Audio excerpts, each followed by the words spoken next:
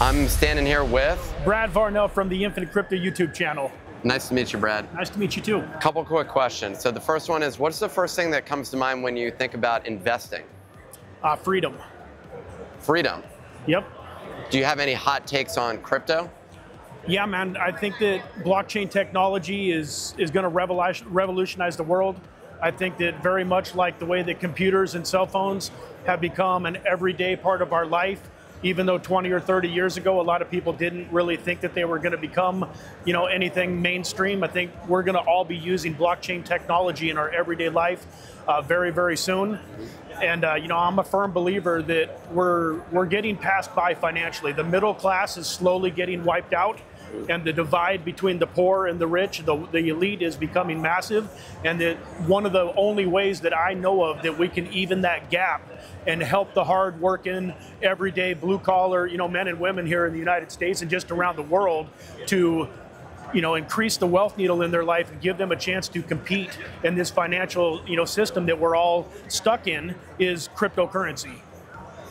I couldn't agree more. What percentage of your portfolio is currently in? Sam Price, crypto. Hey, f***ing awesome. Sam, come here, brother. Thank you for hijacking our interview, man. So I had to. Don't go too far, brother. We definitely want to see you. Thank you. That was Sam Price, crypto lifer. What percentage of my portfolio is what? Currently in crypto. Like literally almost 100. I literally take my crypto, and when I need money for everyday life, I will put it on, in my CoinZoom account, or, someplace where I've got access to, a Visa debit card that I can swipe. So I literally keep almost zero fiat. What percentage of that crypto is Bitcoin?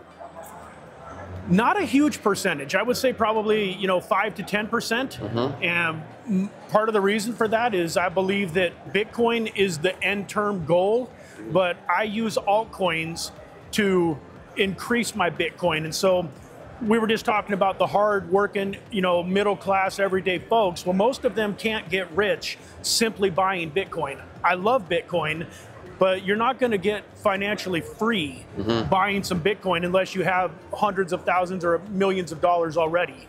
So I try to teach folks that just have a few hundred here, a few hundred there, 1,000 here, 1,000 there, how they can do a 25, 50, 100x on that and get them some distance between zero and wealth, and then they can start putting their money into assets like Bitcoin.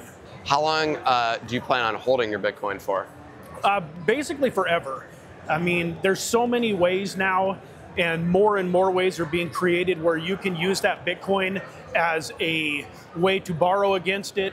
Like just so many, the wealthy people don't sell their assets.